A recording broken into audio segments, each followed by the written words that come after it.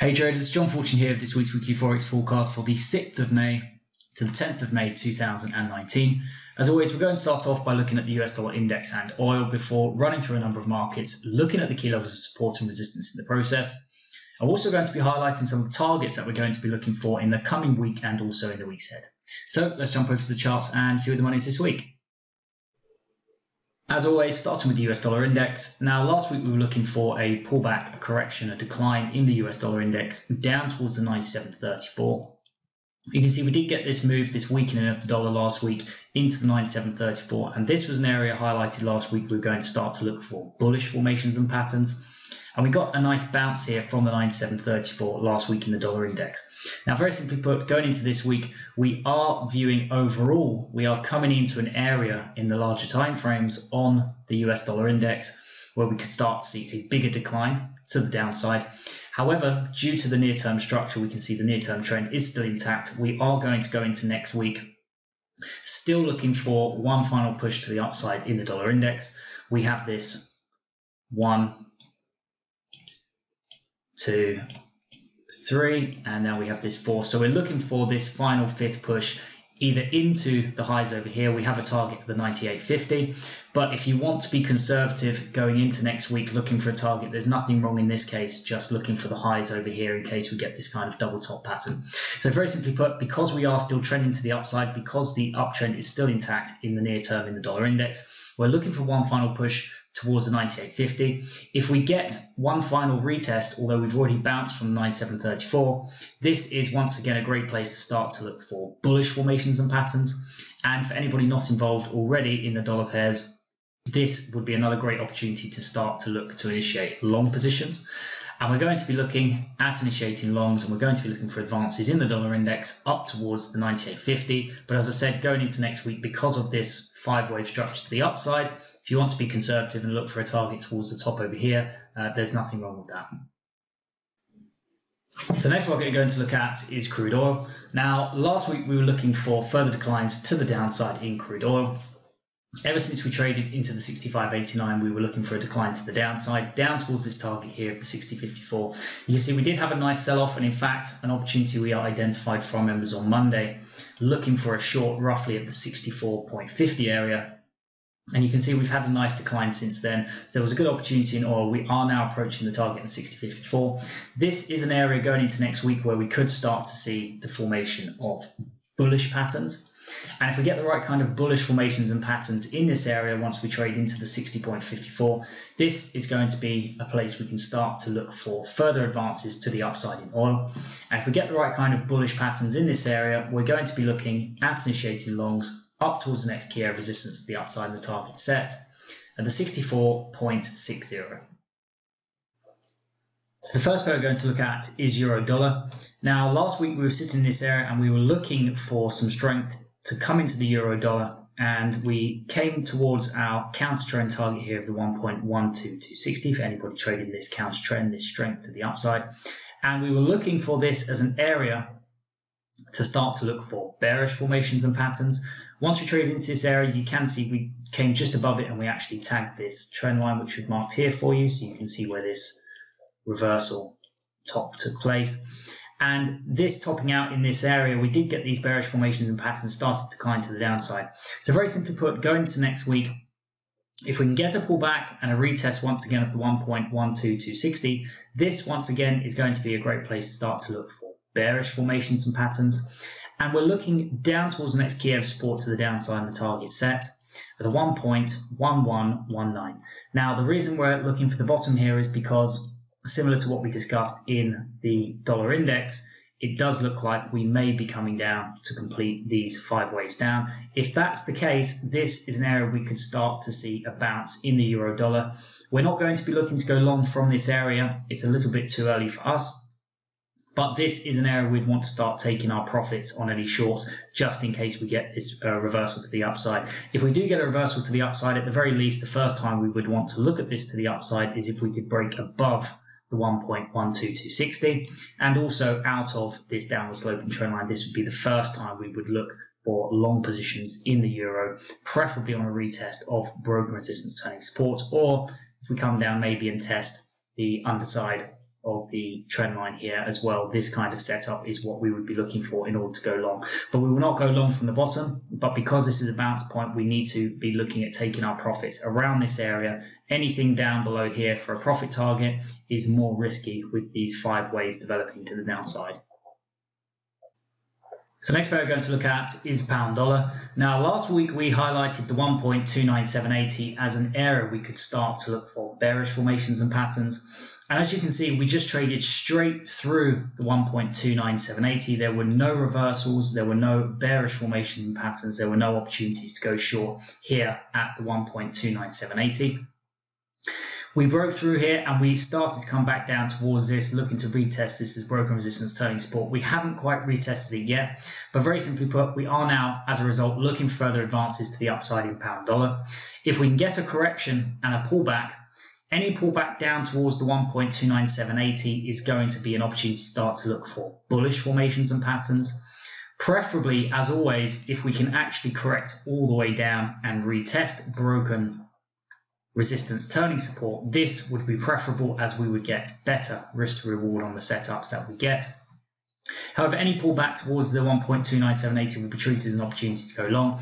And if we get the right kind of bullish formations and patterns in pound dollar, we're going to be looking at initiating longs up towards the next key area of resistance to the upside of the target set, the 1.3254. So next pair we're going to look at is US dollar Japanese yen. Now, ever since we were sitting at the 111.70, we were looking for this trade into the key area of resistance at the 112.30, and then we were looking for further declines to the downside, down towards the next key area of support down here at the 110.95. Since we traded into this key area of resistance, we have been making our way down towards the 110.95, and we're coming very close now to completing this target that we've been looking for. So very simply put, going into next week, there really is not much room to trade down towards the 110.95. Perhaps if we get one more correction, we can look for this move down into the 110.95. But what we're looking for next week is for this target to finally be completed.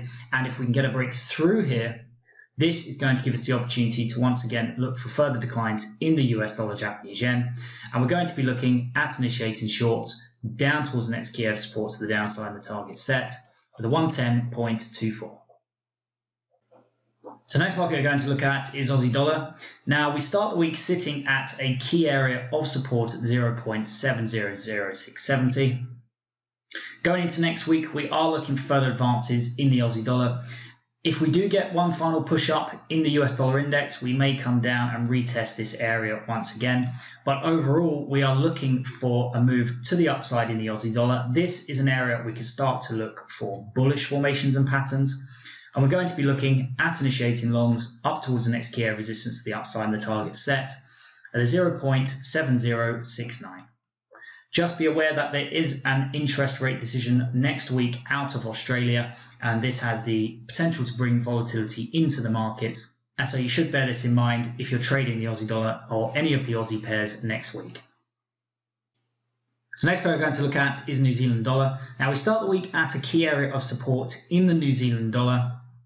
Last week we were looking for a pullback and a retest of the 0.66100, and you can see we came down and we tested this almost to the pip last week. As a result, this is an area we're going to start to look for further advances to the upside in the New Zealand dollar. Again, if we do get that one final push up in the dollar index, we may find we get one more move down and a test of this area once again. We do not have, as of yet, any fully confirmed reversal patterns in this area. But going into next week, this is an area, even if we get one more retest of this 0.66170, where we're going to start to look for potential bullish formations and patterns. And if we get the right kind of bullish formations and patterns in this area, we're going to be looking at initiating longs up towards the next key area of resistance to the upside of the target set at the 0.6713. So next pair we're going to look at is US dollar Swiss franc. Now we start the week having bounced a key area of support from the past at the 1.01340. Very simply put, if we are going to get that final push to the upside, that fifth wave in the dollar index, taking out the highs or taking out the target, we are going to look for one final push to the upside in the US dollar Swiss franc. If we get a pullback, and preferably if we get one more retest of broken resistance turning support at the 1.01340, this is going to be an area we're going to start to look for potential bullish formations and patterns. And we're going to be looking at initiating longs up towards the next key area of resistance to the upside and the target set at the 1.0236.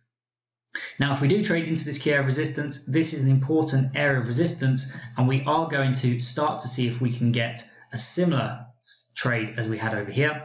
If we can start to see in this area tradable bearish formations and patterns, this is going to be an area we're going to start to consider short positions, and we're going to be looking at initiating shorts back down to the key area of support down here in the target set at the 1.01340. So next market we're going to look at is US dollar CAD. Now, last week we were looking for this move back down towards the key area of broken resistance, looking to turn support at the 1.34015. We did get a retest of this area, and we did get a bounce, which is what we were looking for last week. Very simply put, again, if we are looking for one final push up in the dollar index, we would be looking for one final push to the upside in the US dollar CAD. We are coming back down towards this area, so anybody who was not involved from last week may have another opportunity here to look for bullish formations and patterns. And once again, if we get the right kind of bullish formations and patterns in this area, we're going to be looking at initiating longs up towards the next key area of resistance to the upside in the target set at the 1.3564.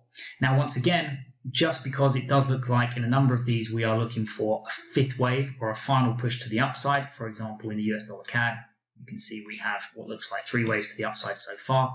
There is nothing wrong in this case with looking to take a more conservative target, let's say at the 1.3520, because with fifth waves there is a slightly higher risk of a reversal. So just bear that in mind. We are looking for next key area of resistance at the 1.35640, but there is also nothing wrong with looking for a more conservative target, let's say at the 1.3520. And last but not least, we have gold. Now, we're looking for a move to the upside in gold. We're sitting at a key area of support at the 1266.80. This has the makings of a potential double bottom in gold. What we would like to see, though, if we are going to get one more push to the upside in the US dollar index, we may see one final push to the downside in gold, and this may be 1, 2, 3, 4, 5 like this. If that's the case, we're looking for one final push down into the 1266.80. Any push down into this area would give us an opportunity to start to look to see if we can get those bullish formations and patterns. And if we get this kind of price action, we're going to be looking at initiating longs up towards the next key area of resistance to the upside in the target set at the 1289.65. So that is it from me for this week, guys. As always, I hope you enjoyed this video, and if you did, please let me know by liking, sharing and subscribing. A quick reminder that we do have interest rate decisions out of Australia and New Zealand next week, so just bear that in mind. If you're trading Australian and New Zealand pairs, you're very likely to see volatility coming into the markets when we have those interest rate decisions. Apart from that, I want to wish you all a nice weekend, and I hope you have a great week next week. The only thing left for me to say is take care and don't forget to trade safely.